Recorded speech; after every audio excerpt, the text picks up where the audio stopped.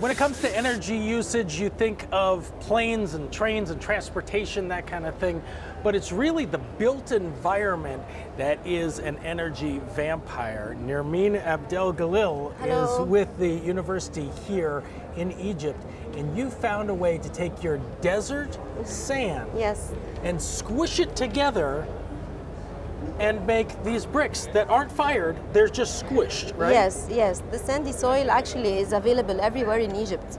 So we just take the sandy soil, we took the sandy soil from the university, the local sand, and we put a little amount of cement.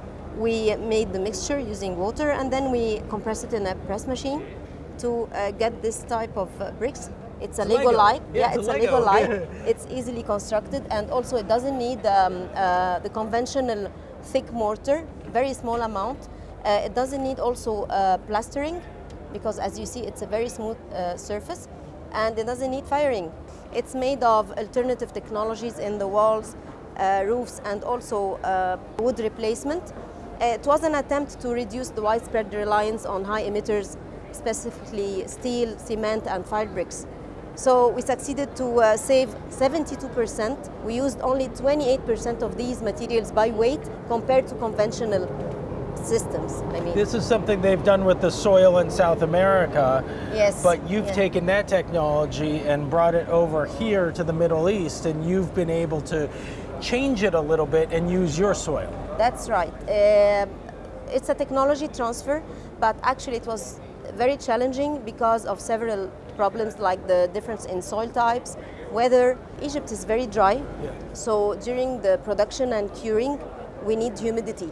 And how do you do that? How do you add humidity? You just spray it down or something? No, we covered with the plastic sheets for 28 days. But the problem is with the water, because we want to save water. So we managed to have it in a humid environment without spraying it every day with water.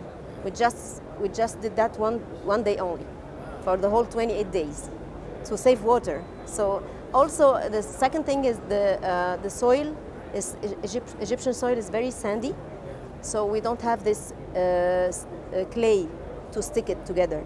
So for example, in Latin America or in India, they have the red soil with the very fine particles. So this was also challenging. Third thing is the code. If you follow exactly what's written in the, for example, Brazil, the Brazilian code, Egyptian code is very strict. The compressive strength and water absorption are double what they require in Brazil.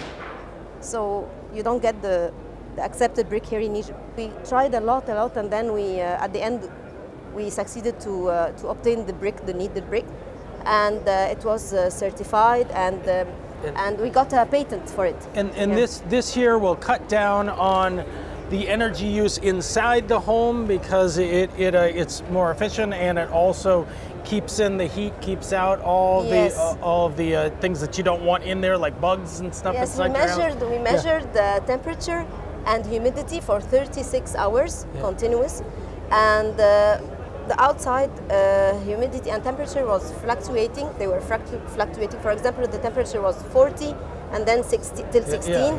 Inside it remained 25 only degrees Celsius, with plus or minus ½ degree only. And that's without air conditioning? Without air conditioning. Wow. It's because of these holes.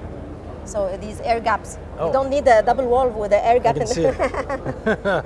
Well, and that's these awesome. Also Nermeen, thank you so much for showing us what you've built here. Thank you. And maybe that will change the way buildings are built here in Egypt. Thank you so much.